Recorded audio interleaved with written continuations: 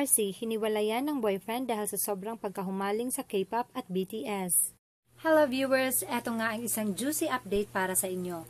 Mangiyak-ngiyak nga na inamin ni Arci Munoz na hiwalay na siya sa kanyang boyfriend of more than 2 years.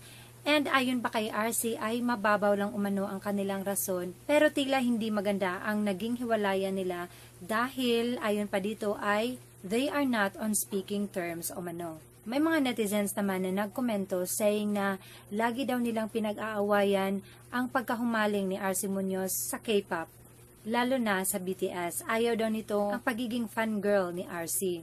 I think this is what Arci meant na mababaw yung rason. And I think mababaw nga naman talaga kasi una, alam na ng lalaki yung personality ni Arci na medyo childish kahit sa edad nitong 30. But I guess baka hindi nasakyan ng lalaki yung hobbies, yung quirks ni Arci kaya sila naghiwalay.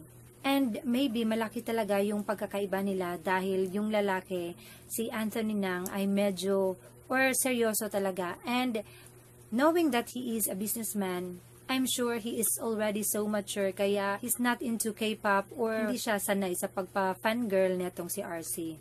But we don't know, baka magkaroon pa ng second chance ang dalawang ito and magkabalikan. Anyways, kung kayo ang tatanungin guys, may dapat bang baguhin si Arci sa kanyang personality or kahit sa kanyang mga hobbies and quirks lang or wala, maghintay na lang siya ng lalaking tatanggapin kung ano ang gusto niyang gawin sa kanyang buhay. Comment down and thank you for watching.